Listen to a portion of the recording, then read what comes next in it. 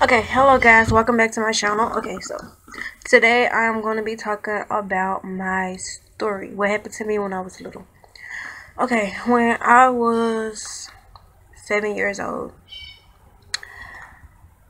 my stepdad would come into my room, take me to another room, and it would rape me every single day.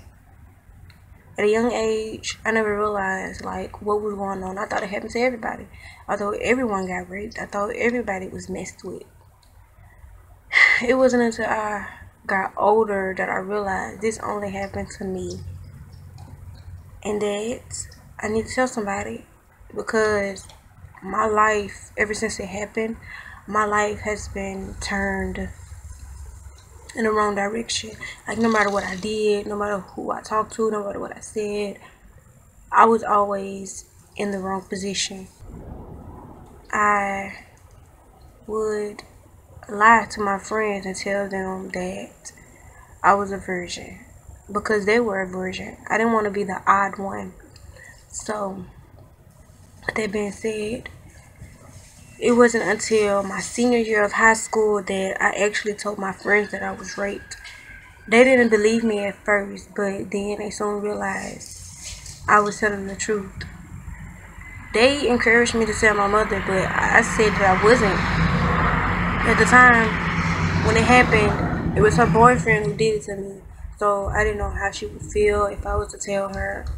So I didn't tell nobody. I told my boyfriend about it. I told my best friends about it. But those were the only ones I told. I didn't know like what to do. So ever since it happened, I would shelter myself. If he came around, I would hide. If he came to my grandparents' house, I would hide. If he would offer to give me something, I would say no. And he would give me this look like, take it. So when I was around 8 years old, no, when I first turned 8, he would like give me dollars for the things that he did to me, and I didn't understand what he was doing. So I was afraid of him. So I did whatever he asked me to do. So I would give the money to my little sister and my oldest brother. And they would ask me, where did I get it from? And I was like, don't worry about it. Just take it. Go to school with it. Do whatever you want to do with it. So it kept happening, and I kept getting raped like every single night. I'm not going to cry in this video. So it kept happening, and I didn't know how to deal with myself. So none of my family members knew about what happened to me or how long it lasted. It wasn't until when I turned 19, the end of 2017, and she was so fed up and she was mad and she didn't know what to do. She thought that it was her fault. I don't think that it was her fault. I think that it was my fault. I was careless. I always had an attitude. I didn't know how to control myself. So growing up, my life was like extremely hard. Like I would just catch attitudes with everybody. I would get mad at everybody. I would yell at everybody. Like, it was really hard for me to keep friends because I would always yell at them and I would always get them in trouble and make it seem like that it wasn't my fault, when in reality it is my fault. So, and I'm still surprised that I still have the friends that I have now, even though after all of that happened to me, we were still friends even after I told them that I was raped. Like, they felt that it wasn't my fault. Every step of my life, no matter what I did, no matter who I talked to, no matter what I said, I was constantly reminded of being raped. I would never tell anybody that I was raped. So in my mind, I'm thinking, you are not fine. You have been raped. And now that I know that it's not my fault, it was his fault. He did this to me. He ruined my life. He ruined my childhood. And now that I'm older, I know that I would never get my childhood back. But now it's time to live my life from now on then. Not to live my life in the past. Yes, I forgive him, but I would never forget what he did to me. I would never forget those nights where he would come in my room and take me and just do horrible things to me. I would never forget that, but I do forgive him.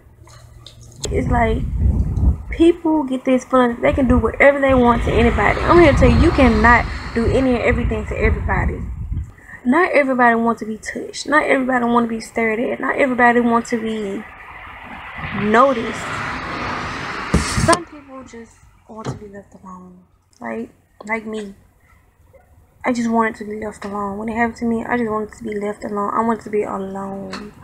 Like, I didn't have any suicidal thoughts after that happened or whatever, but I just wanted to be left alone. Me being me, I know I will always want to be alone. I don't like being touched. I don't like being stared at. When I'm older, I know that God has a plan for my life. I know that whatever had to happen to me then won't happen to me again. I know that whatever I do, no matter what I say, I will always put my trust in God, because God is the only one who is the head and control of my life. Like, nobody can take my life from me but God. And no matter what he did to me, I'm not going to let him take my life from me.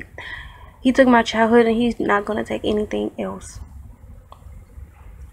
I will strive to be a strong, dedicated young woman. I'm not going to let what happened to me past in my life control me now. I mean, that happened a long time ago, and it's time to put things aside. It's time to move on.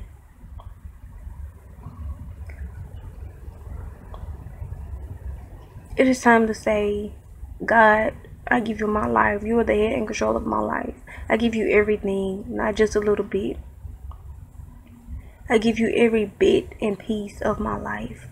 I will continue to trust in you, because no matter what people try to do, God will always pick you back up whenever you fall. And I will always put my trust in God, because without God, I wouldn't be here right now. It was God that was keeping that man from killing me when I was younger. Because if I would have died, I wouldn't be here today. I wouldn't have the friends I have today. I wouldn't have the life I have today without God. Thank you guys so much for watching. And please like, comment, subscribe, and share. And if you subscribe, please turn the notification bell on, because there will be more videos. I'm not saying like this, but there will be more videos. Thank you. My baby, yeah girl, you drive me crazy. But you're my baby.